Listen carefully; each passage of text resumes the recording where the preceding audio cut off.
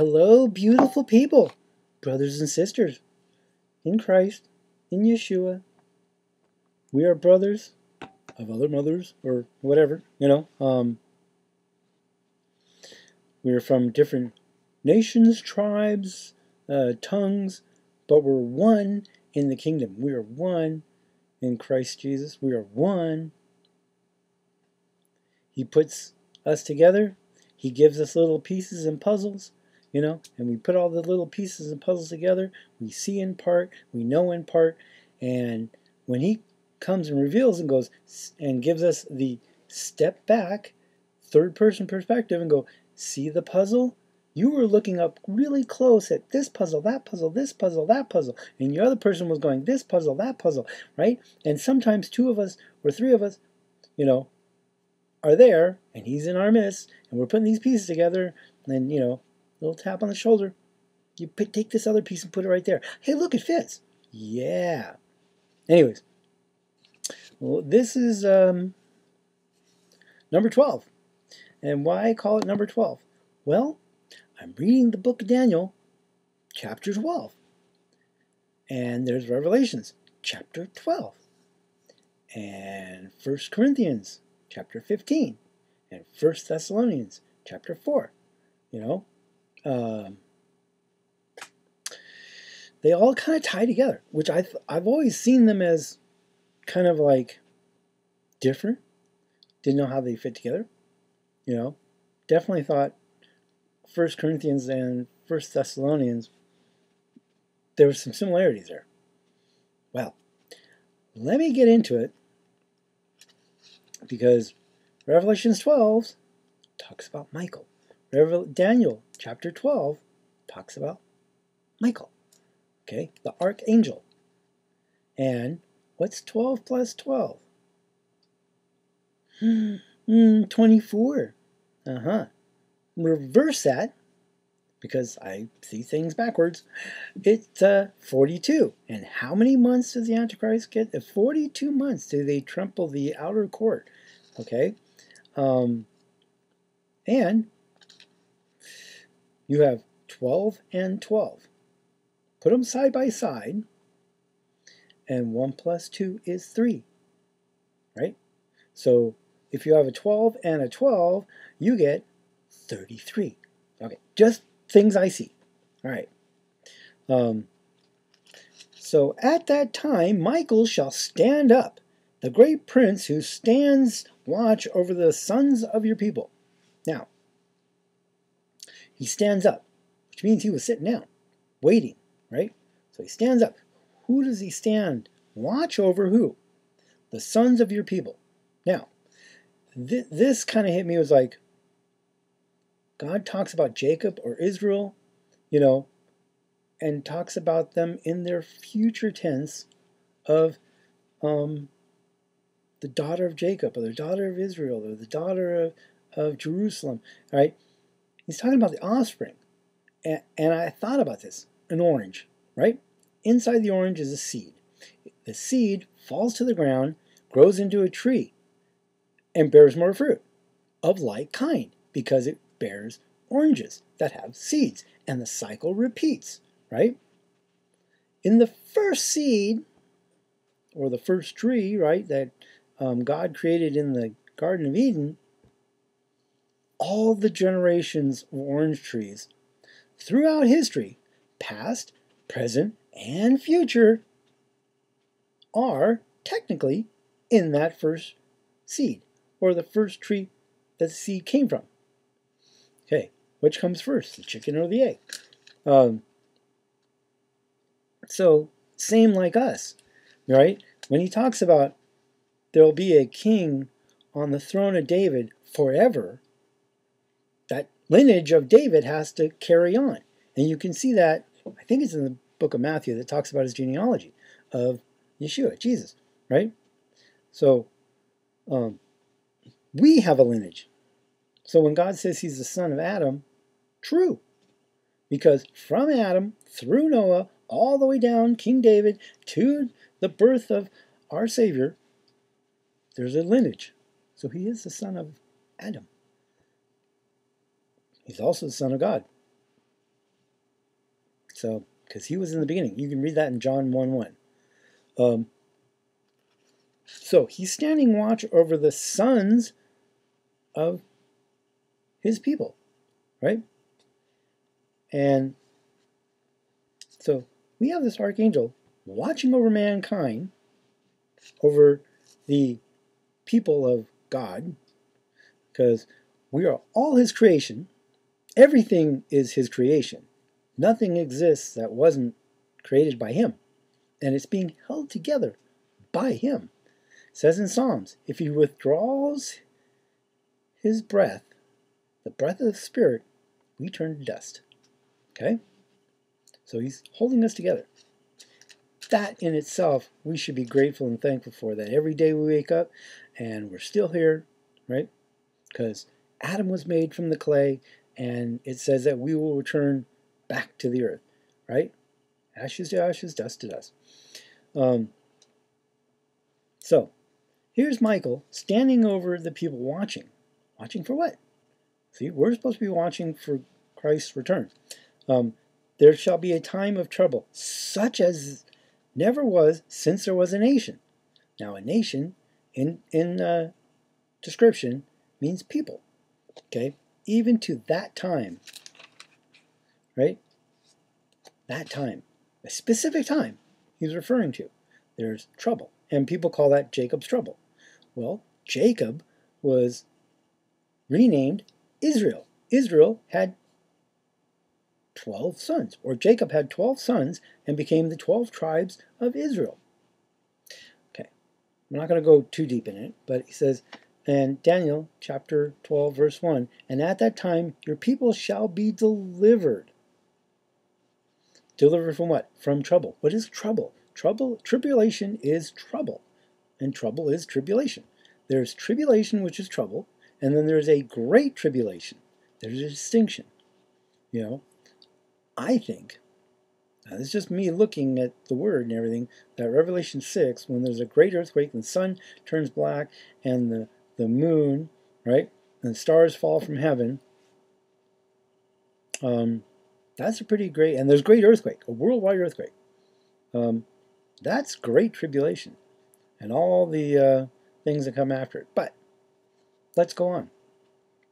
So he stands up at that time of the trouble, and the people shall be delivered. Not will be delivered, shall be delivered. And I've noticed that God does this, where he's talking about, like, it's already done. In his realm of heaven, time is different. Like 2 Peter. A day is like 1,000 years, and 1,000 years is like a day to him. So one day up there, 1,000 years down here. Okay? It also works in reverse. One day of ours could be 1,000 moments to him. Meaning he can slow down time, he can speed up time, he can stop time. Right. So now, what happens? The people are delivered. Everyone who is found written in the book.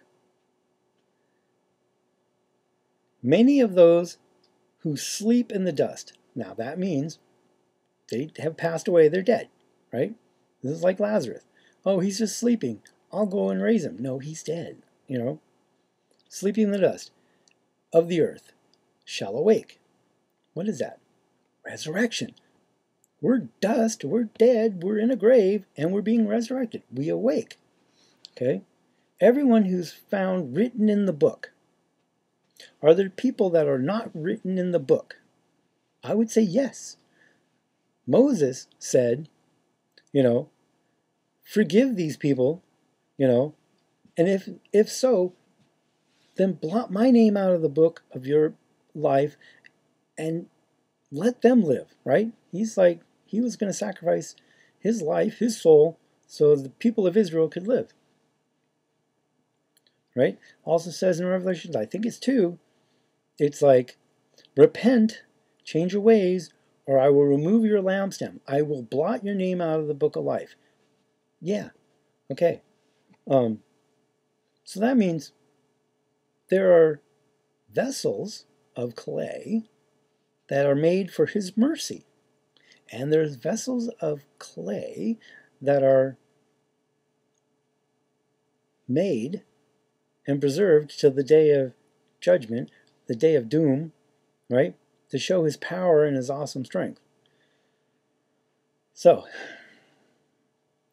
we know that the dead will rise, right? Those who are asleep in dust shall awake. Now, awake to what? Some to everlasting life, some to shame and everlasting contempt. So, well done, good and faithful servants, on his right. Well done. Done what? What they did, right? An action. Good and faithful servant. Faithful, trusting him, believing him, that Yeshua died on the cross, shed his blood for the atonement of sins, past, present, and future, right? He did it all, right? And he said, "It is finished." And a great earthquake, and the veil was torn from top to bottom, because there was 3 hours of darkness.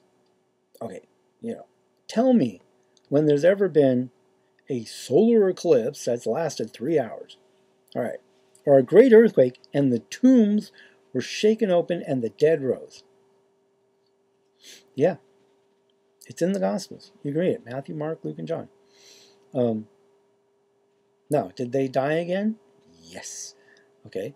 I think this next situation will be, some will everlasting life. Shall awake to everlasting life. That's a resurrection to, he's going to give everlasting life. Others are going to be everlasting shame. Now, Daniel chapter 12, verse 3, those who are wise shall shine like the brightness of the firmament, and those who turn many to righteousness like the stars forever and ever. So, when is this time going to happen? Well, he says, hey, Daniel, chapter 12, verse 4 of Daniel, shut the book up and seal it till the end of time. Many shall run to and fro, and knowledge shall be increased. Okay, do we have capability of traveling around the world in a day? Yes. Okay, do we have knowledge that's increased? Yeah, we can search Google, and there's tons of documents, everything that are all online. You don't have to go to a library, because say there was a library in, I don't know, say France, right? And it was only there. So you would have to travel there, check out the book, read it, right? Unless you had some way of somebody looking at it for you, writing in a letter, then mailing it to you, whatever, right? Our knowledge has been increased hundreds, thousandfold. Thank you, God. So, here we have Daniel standing up during a time of tribulation or trouble, and people are being resurrected. Okay. Now, let's go to Revelations chapter 12. Okay. There is a woman who's pregnant with 12 stars, right? And it's a time of trouble, right, for his people. Whose people? Jacob. How many sons did Jacob have? How many tribes of Israel are there? 12. Okay. And then being with childbirth, she cried out in labor in pain, giving birth. Right? And then there was another sign of a dragon in heaven with 7 heads and 10 horns over. Anyways, his tail drew 1/3 of the stars and threw them to the earth. Now, how many angels disobeyed God in the beginning? 1/3 of the angels. Here we have 1/3 of the angels, right? That means 2/3 good guys and 1/3 bad guys. His tail drew 1/3 of the stars and threw them to the earth. And the dragon stood before the woman before she was ready to give birth, to devour the child as soon as it was born. Okay? So child hasn't been born yet. and he was going to devour him as soon as he was born. Now, I've always read this and thought, oh, this is Jesus, right? This is Yeshua, right? He's in the manger, and Satan wants to devour him before he was born. But the next chapter, she had borne a male child who was to rule all the nations with a rod of iron, and her child was caught up to God and to his throne. And you can see that's in Psalms chapter 2, verse 9, Isaiah chapter 7, verse 14, and Isaiah verses 9 through 16. And I thought, well, okay, that makes sense. That was Jesus. That was Yeshua. He was caught up. Yes, he was. After he resurrected, preached for 40 days, and then he was taken up. And he's going to return in like manner. But here's the thing. A male child. Now, every Christmas there's a baby Jesus in a manger. When Jesus went, after he died on the cross, and he was in the grave 3 days, and then rose again on the third day, and after he preached for 40 days, and then he was taken up, kind of an analogy of like, oh, I don't know, the ark and the waters, 40 days and 40 nights, and it was lifted up off the ground, and then finally came back down. You know, he was not a male child. He was a full adult. Now, he is the head of the church. We are the body. Right now, our head is in heaven. But we are still now here on earth. Do you think he might come back to claim the rest of his body? That would be maybe a harpazo, snatching us away. Well, that fits in right here to Revelations 12, verse 5. Well, it says to rule with all the nations with a rod of iron. Yes, he will. He also is granted us in Revelations that we will rule the nations, and we will judge the angels. Okay? I don't know exactly where it is, but you can read it. It's in Revelations either 1, 2, or 3. Oh, here it is. He brought me right to it, you know. I'm just amazed when he does this stuff. Revelations 2, chapter 26. And he who overcomes and keeps my works until the end, to him I will give power over the nations. He shall rule the nations with a rod of iron, and shall dash to pieces the potter's clay. All as I all have received from my Father, I will give to the morning star. Who's the morning star? It's Yeshua. Okay. And he says, who has an ear, let him hear what the Spirit says. So we are co-heirs to his inheritance. Now, read in chapter Revelations 3, verse 5. He who overcomes, I will clothe in white garments, and will not blot his name out of the book of life, but I will confess his name before my Father and his angels. Okay? He will not blot your name out of the book of life, which means those that are being raised to everlasting shame and contempt will have their names blotted out of the book of life. So, how does this relate to Michael? Well, Revelations chapter 12, verse 7. And war broke out in heaven. Michael and his angels fought with the dragon, and the dragon and his angels fought. But they did not prevail, and nor was there found a place for them in heaven any longer. And the great dragon, Satan, was cast out, that serpent of old, called the devil and Satan, who deceived the whole world. He was cast to the earth, with his angels were cast with him. Okay. Are they here on the physical plane of earth? I don't think so yet. But they will be cast out. When Michael stands up for his people. All right? So, what happens in Revelation 12, verse 10? Then I heard a loud voice of heaven saying, now salvation and strength, and the kingdom of our God and the power of his Christ has come. For the accuser of our brethren, who has accused them before God, day and night has been cast down. And they overcame him by the blood of the Lamb, which is Yeshua, on the cross, shedding his blood, and by the word of their testimony, and did not love their lives until death. Now, we can see in the fifth seal, the slain of Christ under the altar going, how long until you avenge our blood? And what are they told? We will give you a white garment and you will wait. And I think that white robe or that white garment is a new celestial or heavenly body, something different than this mortal body. All right, how does this tie in to Corinthians? 1 Corinthians 15. 15:51.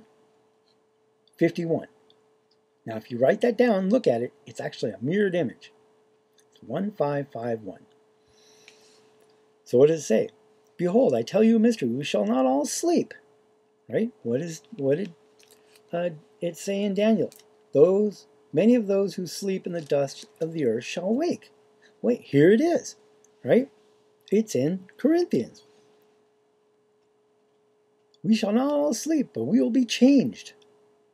In a moment, in a twinkling of an eye, right? The last trumpet, for the trumpet will sound, and the dead will raise incorruptible, and we shall be changed. So,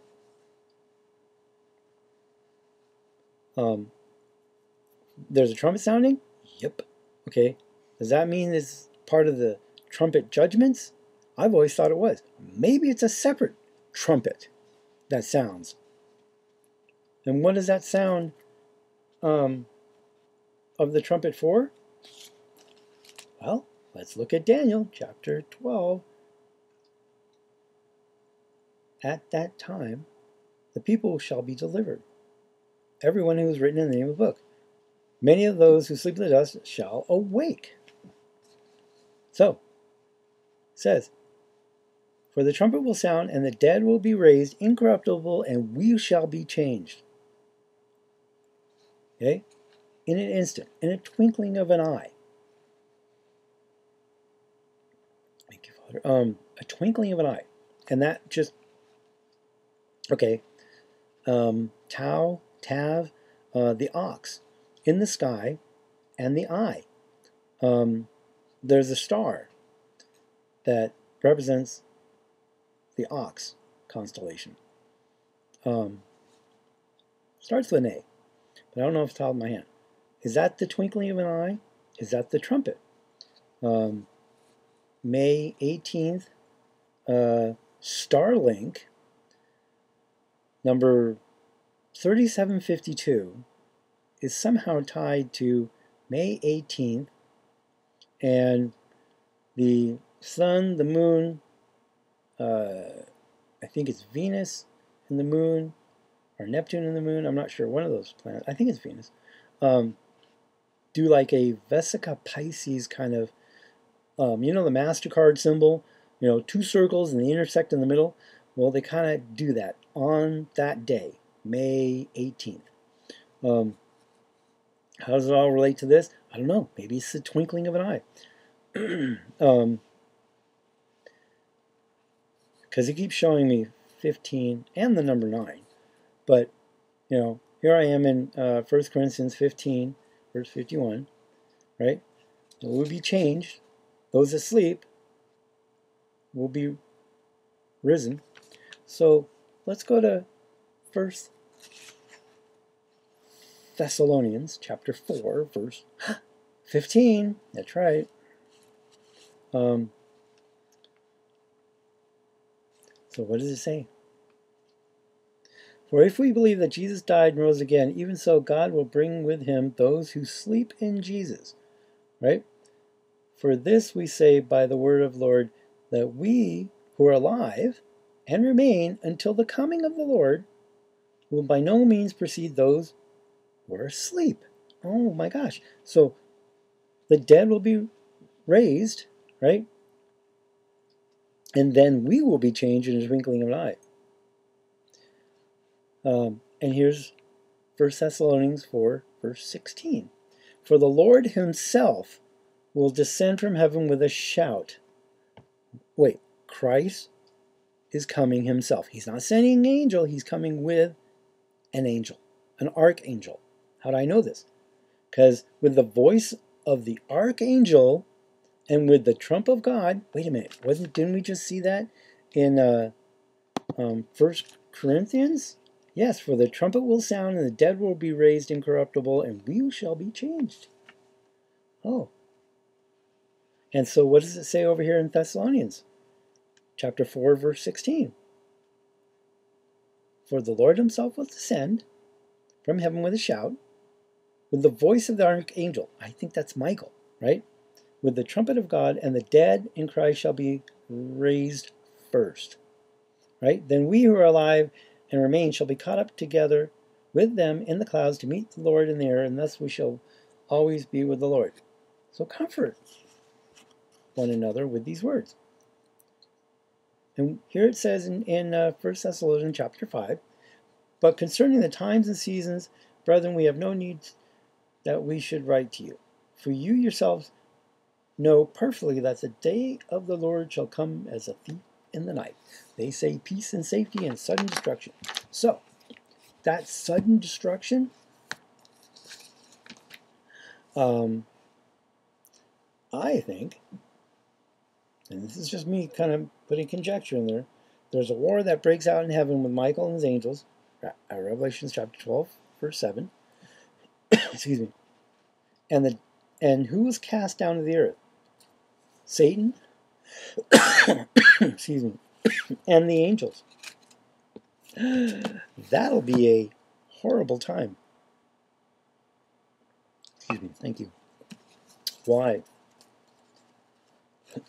Well, excuse me. It says in Daniel, chapter 12, verse 1, there shall be a time of trouble, such as never was since there was a nation, even to that time. Right? Well, has Satan and his angels ever walked physically on this earth? Perhaps. But in the physical realm? All of them? Because we're talking a third of the angels, however many that are, and Satan, and the demons, and the Nephilim, and the giants. Because in Noah's times, there was giants before and also after. Okay, and he gave me a dream of a giants walking over mountains. They were huge. I mean, 100 feet tall, 200 feet tall. They could walk over mountains. They could walk over seas, you know. So that's pretty big.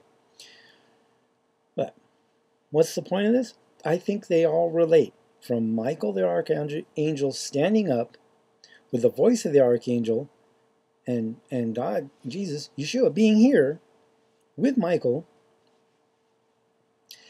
casting down Satan and his angels, because there's no more place in heaven for them, right? And then we are, the dead in Christ are changed and raised up. And as they're raising up, we change and we go up. You know, is this rapture? Well, I think as they come down, we go up. But it's the voice of Michael and the trumpet sounding. And then, of course, if you look at Revelation 12, well, the man-child is taken up. You know, we are the body. He is the head. To rejoin the body and the head in heaven, well, there has to be a gathering. And that's when Satan and his angels are cast down.